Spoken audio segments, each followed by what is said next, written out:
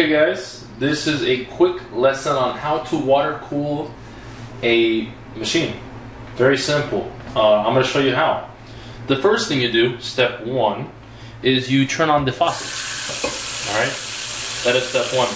The second thing you do is you take your motherboard, as seen here, motherboard, and you just dip it right in.